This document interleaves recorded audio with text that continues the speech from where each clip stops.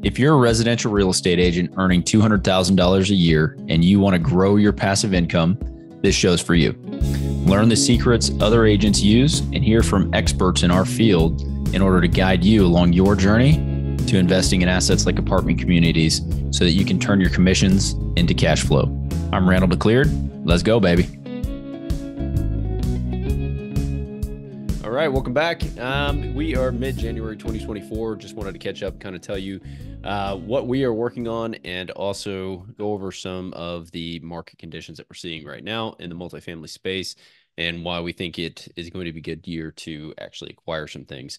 So some updates, what we're working on. We are currently looking for a lot of single-family properties because we launched the crowdfund and we are taking down properties and then owner financing those. And so if you are looking for an investment opportunity and you want to earn up to 10% annually on your investment, it's a relatively straightforward crowdfund, and we'll put the link in the show notes so you can take a look at that and see what we're doing. Super easy to get involved, and it's a relatively straightforward type of investment, super easy to understand. So check that out in the show notes. Also, what we're doing, we are launching, and we're in legal right now. I've been talking about it for a minute.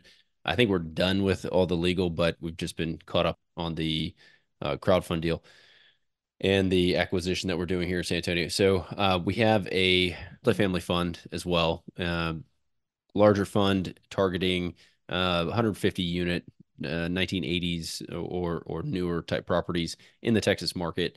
And so we're going to start working on that. And if you're interested in learning more about that, please hit me up. My contact information you could reach is podcast@agentsbuildingcashflow.com. So now let me explain why we're launching that and why we're excited for that this year. Really what it is, the market right now, and I've had a number of conversations with brokers, constantly looking at deals, underwriting deals, and looking to see what is happening. The last 2 years, it's been very, very difficult to find a deal that makes sense on paper to meet the seller where the seller needs to be in order to be made whole. What's happening now is not everybody, but many of the deals that were acquired in 21, 22, even 2020, put on 3-year rate caps where their adjustable rate was going to be capped for, 3 years. Those are now coming due. The rate caps are expiring, and you either need to pay for those rate caps, which means you're going to have to go and raise a bunch of money or put more money because it's essentially prepaid interest. So you got to go back to your investors to do that, or you have to do most likely a cash in refinance, which means because the rates are higher, you have a higher debt service, which means your loan amount is going to be lower because the property is probably not going to support a higher rate. So when you refinance out of a short-term adjustable rate loan and you end up going to a higher rate, your loan proceeds are going to be lower than you were hoping for. And therefore, you're going to have a cash in refi. So it's called a capital call. You go to your investors and you say, hey, we need 1 million, we need 2 million, we need however much money it is in order to get out of this loan that we're in so that we can continue our business plan with the property and get to a point where it's more profitable for us to sell. So that is the challenge that operators are facing right now in this environment.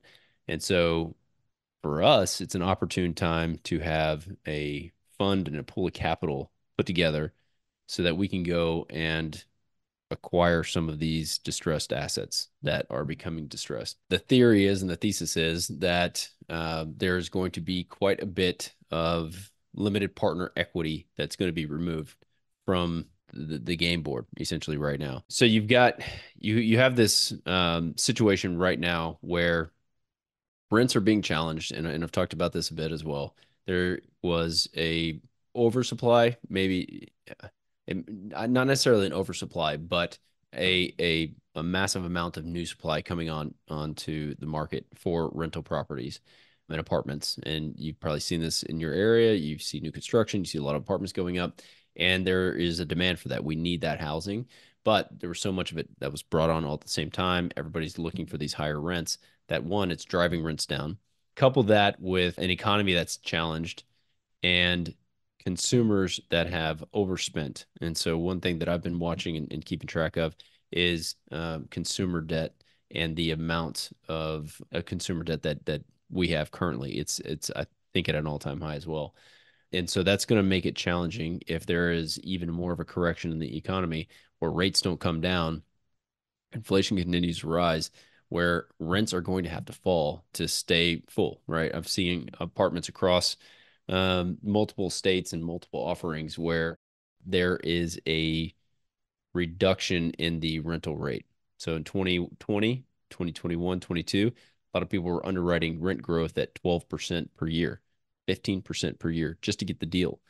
That never made sense to me. That doesn't make a ton of sense it's unsustainable. So we didn't buy anything just because that's no way to conservatively underwrite a deal.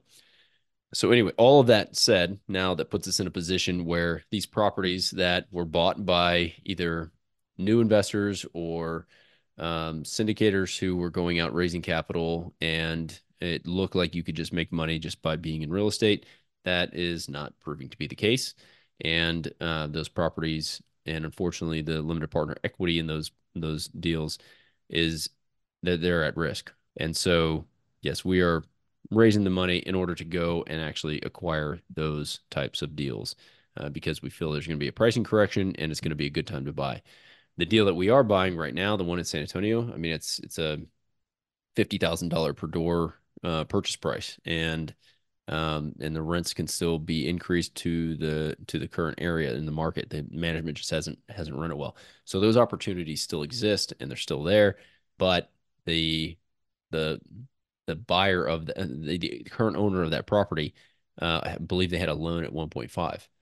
So they're selling it at a loss to get out of it, and we're buying it at the price that makes sense to operate the deal. So we feel that's going to happen more and more and more. So again, if you want to check that out and you want to know more about the multifamily investment opportunity that we have, again, send me an email, podcast@agentsbuildingcashflow.com. I'm happy to chat with you, get on a call and discuss and kind of figure out if it's a fit for you or not. That is a 506C, so it's going to be accredited investors only. Being able to join that, the crowdfund it's open to all investors. Minimum investment is $10,000. So those are some of the things that we're working on, and I just want to share that's why we're doing those two funds. So if you are a realtor, you are a wholesaler, you are an investor of some kind, and you've got property in the San Antonio, Texas market wide, we are buyers. So definitely hit us up on that as well. And if you have any questions, you want to chat, I'm always here. Podcast@agentsbuildingcashflow. Until next time, have a great weekend.